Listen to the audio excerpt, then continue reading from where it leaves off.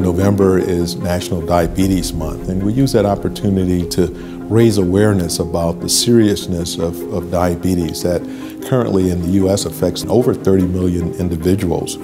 And women during pregnancy have somewhere between a 2 and 10% chance of developing gestational diabetes. Half of them over the next 10 years or so will actually go on to develop diabetes. What we don't know is 24 to 28 weeks already too late?